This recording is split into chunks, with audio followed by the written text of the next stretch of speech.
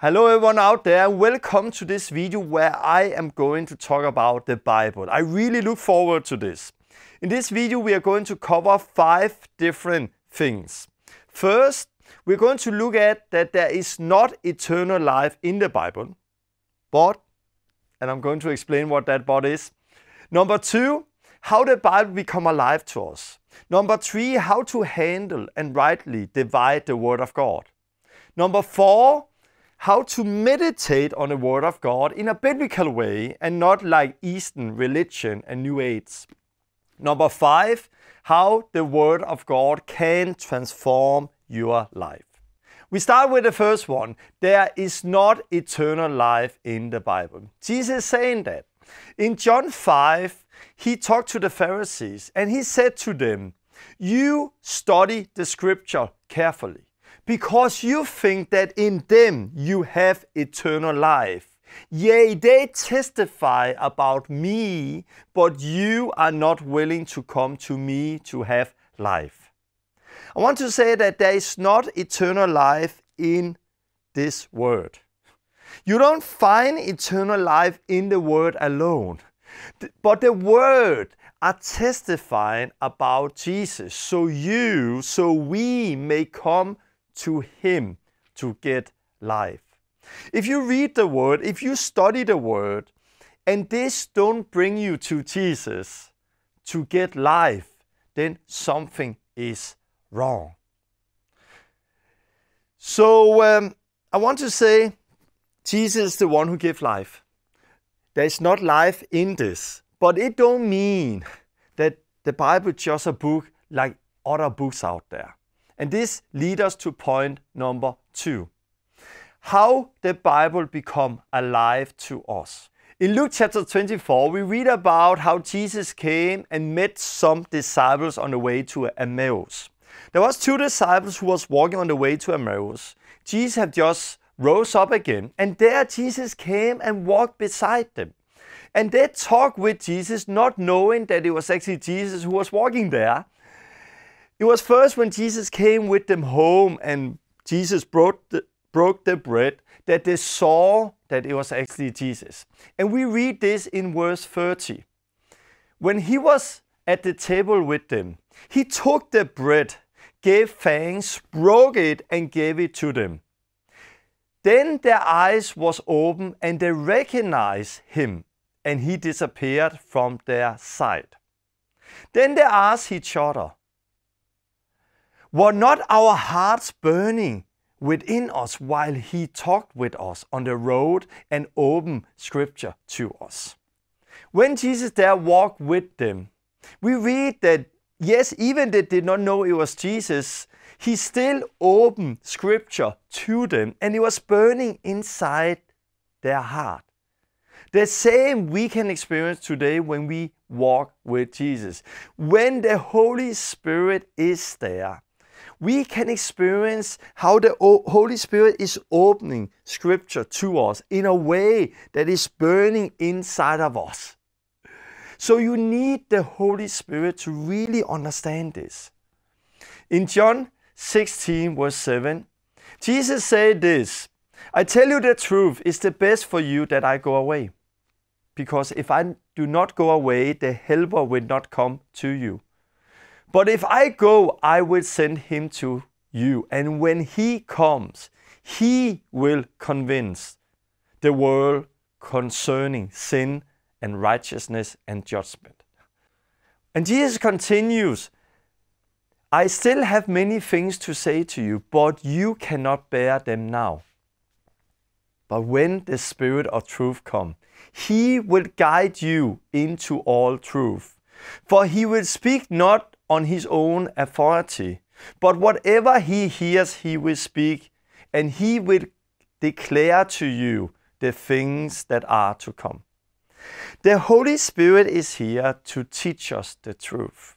The Holy Spirit is here to remind us of everything Jesus is saying. And how do he do that? He often do it by the word. He makes the word alive. He opened the word to us in a way that is burning inside of us, as we read in Luke chapter 24. But the Bible without the Holy Spirit is in many ways a book, like many other books. But when the Holy Spirit is there, when He's there to open the Scripture, when He's there to remind us, to teach us, then the Bible is an amazing book like no other book. I have met many people out there who have been studying the Word for years, but then the Holy Spirit come into their life, and suddenly it's like reading the Word for the first time.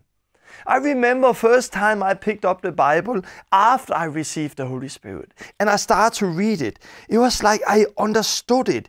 It was burning inside of me. This became alive. Another thing we just read before was Jesus, He said, I still have many things to say to you, but you cannot bear them now. But when the Spirit of truth comes, He will guide you to all truth. So there was actually many things Jesus wanted to say when He was on earth, but He didn't, because they could not understand it. And that leads me to the third point. How to rightly divide the Word of God. We need to know how to handle and rightly divide the Word of God to understand it. Otherwise, people can go really wrong with this Word. For example, when Jesus was here on earth, He talked with His disciples, He walked with His disciples, but there was things He couldn't explain or could not explain in a way that they could understand it. For example, the cross. They didn't understand why Jesus needed to go to the cross. That was why even in the Garden of Gethsemane, they tried to speak Him away, talk Him away from going to the cross. So there's many things they did not fully understand with the cross, with how Jesus needed to die and how He rose again. Yeah, even after He rose again, they didn't understand it. We read that when Jesus walked here on earth, there was also things He could not do. He could, for example, not baptize people in water. He could not baptize people with the Holy Spirit. That's why we see that the robber on the cross did not get baptized in water. It was first after the cross we got the baptism to Christ. This is why Jesus is saying this after the cross in Mark 16:16. Whoever believes and is baptized will be saved, but whoever does not believe will be condemned. Jesus was not able to say that before the cross. Whoever believes and is baptized shall be saved. But after the cross, He could say it. Before the cross, Jesus, He was preaching, repent and believe. Repent, for the kingdom of God is near. But after the cross, the kingdom of God is here. So now we came a little closer to the new covenant when Jesus said, repent and be baptized. So that is why the robber on the cross did not get baptized, or anyone else before the cross. And that's why after the cross, everyone got baptized. So in 2 Timothy 2:15, we read this. Do your best to present yourself to God as one approved, a worker who does not need to be ashamed, and who correctly handle the word of truth. Another place is say that rightly divide the word of truth. So we need to handle and divide the word correctly. So we need to understand when is the Old Testament, when is it the New Testament, when is it before the cross, when is it after the cross. We also need to understand who is Jesus talking to when we, for example, read in the Gospels. In Matthew 8, we read that Jesus said this to somebody who got healed by leprosy. He said, see that you don't tell anyone, but go and show yourself to the priest and offer the gift Moses commanded as a testimony to them. We cannot say that today. We should not go around to say to people today, hey, don't tell anyone, but go to the priest and give the offer Moses have commanded. Why? Because we are not under the law of Moses today as the people at the time of Jesus he was speaking to. So we need to learn to divide the word correctly. We also need to be careful with verses taken out of context. Remember, the Bible was written in whole chapters, whole letters without chapter and verses. And much more about that in our online Pioneer School lesson 23 and 24. The next I want to talk about is how to meditate on the word. Joshua 1:8 is saying this: keep this book of the law always on your lips. Meditate on it day and night, so that you may be careful to do everything written in it. Then you will be prosperous and successful. We need to meditate on this word day and night. When we use the word meditate, I want to say it's not like we see in yoga with mantra and New Age and all of that, where people empty their mind. This is what people do when they meditate in Eastern religion. They empty their mind. But the biblical way of meditate is to fill up your mind, not to empty it.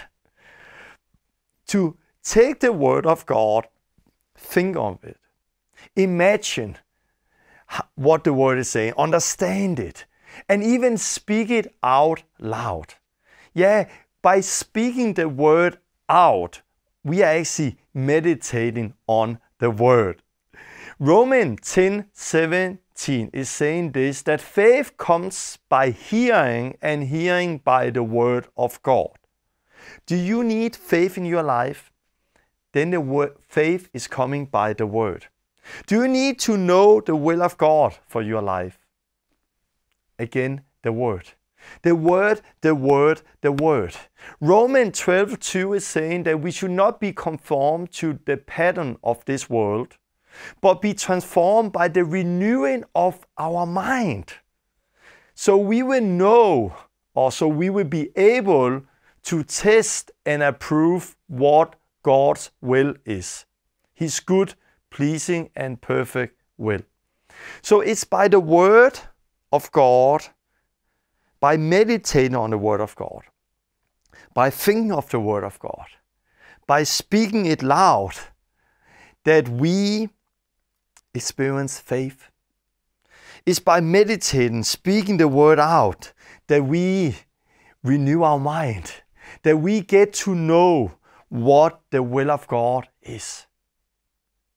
And it's really amazing to understand that God has given us this word to show who He is. I can come with an example. If we take John 14:12 and forward and read, the Bible is saying this: truly I say to you, whoever believes in me will also do the works that I do, and greater works than these he will do, because I am going to the Father. Whoever asks in my name, this will I do, that the Father may be glorified in the Son. If you ask me anything in my name, I will do it. This is a text for the Bible. You can read that text and you can move on. But you can also read that text and really take time. We will do greater works than Him. We will do the same works. If you ask me anything in my name, I will do it. If you ask me anything, if you ask me anything in my name, I will do it. If you ask me anything, I will do it. If you take the word, God, if you ask me anything, I will do it. God, nothing is impossible for you. Nothing is impossible for those who believe. We should do the same work, even greater. If you take the word and speak it out, it changes you. Let's talk about worrying. There's so many people who are worrying a lot out there. Take Matthew, for example, chapter 6, you can read Jesus saying this. Therefore I tell you, do not worry about your life, what you will eat or drink, or about your body, what you will wear. Is not life more than food and the body more than clothing? Look at the birds of the air. They do not sow or reap or store away in barns, and yea, your heavenly Father feeds them. Are you not much more valuable than they? Can any one of you, by worrying, add a single hour to your life? If you take a text like this, and then think of it, meditate on it. Don't worry. Don't worry. Jesus have commanded us not to worry. Why do I go around worry? Look at the birds. Look at the birds. Think over it. Fill your mind with it.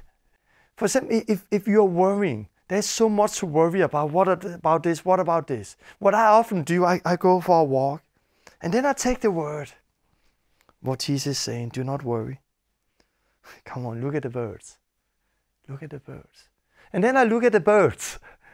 And I'm taking the word and do what Jesus has saying. And I'm looking at the birds and see that the birds are not worrying. They're not thinking about the day tomorrow and the future and so on. And if God takes care of the birds, how much more will He not take care of us? And by doing this, by taking the word and meditate on the word, suddenly you feel that those worries you had just lift up. And this is what we need to do with the word. Not just read it and then move on, but read it, meditate on it. Keep in our mind day and night. And if we do this, God is going to bless us. We will have a successful life, as the Bible says. So remember this next time you worry, look at the birds. Let's move on to number 5, the 5th point. How to be transformed by the Word of God. We read that the Word became alive through Jesus Christ. John 1:1 is saying this. In the beginning was the Word, and the Word was with God, and the Word was God. He was with God in the beginning. And then verse 14, the Word became flesh and made His dwelling among us. And that is Jesus Christ. So the Word became alive through Jesus Christ. The same way, this word now should become alive in us or through us. And there is not enough that you read this word. It's actually not enough that you read it and believe it. You need to act on it. You need to act on the word. It needs to be alive in you. James chapter 1 is saying this. Do not only listen to the word and so deceive yourself. Do what it says. Anyone who listens to the words but does not do what it says is like someone who looks at his face in a mirror, and after looking at himself goes away and immediately forgot what he looks like. But whoever looks into the perfect law that gives freedom and continue in it, not forgetting what they have heard, but doing it, they will be blessed in what they do. And I want to say this is very, very, very important what we just read here. We read here in the beginning that do not only listen to this word, or I would say do not only read this word, because you can deceive yourself if you only listen and only read it. Why? Because it don't have any transformation in your life. If you only read it, if you only listen to it and do not do it, you are like a man who are looking in a mirror, but as soon as you go away, you have forgotten it.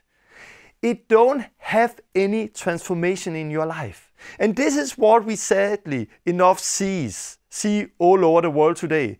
That Christians go to church Sunday after Sunday, hearing the word of God, but as soon as they leave that church, they have forgotten what they heard. And by this, we are deceiving ourselves. But if you take the word, the perfect law, the word of God, and are forgetful here, but do what the word is saying, you will be blessed in what you do. Or let's say it like that, you will be transformed by what you do. The Bible is not only to be read, the Bible is to be obeyed. And it's when we start to not only read it or meditate on it, but when we start to obey it, that is where the transformation is really happening. So I want to say this book is an amazing book. And I encourage you to understand it, to read it. I encourage you first of all to get the Holy Spirit. Repent, get born again, receive the Holy Spirit. When you have the Holy Spirit, then ask God to help you to rightly divide the word. Understand the word, start to read it, start to meditate on it, start to speak it out loud, start to see how the word create faith in your life, and then obey what you read. And when you do that, I guarantee you this is going to transform your life as you have been transforming many other people all over the world. So God bless you from here. I hope this would help you. If you want more teaching, I have a few teaching on the online Pioneer School. That is a free online school, Bible school we have, where you can go in and see more videos where I also talk about the Bible and many other things. God bless you out there.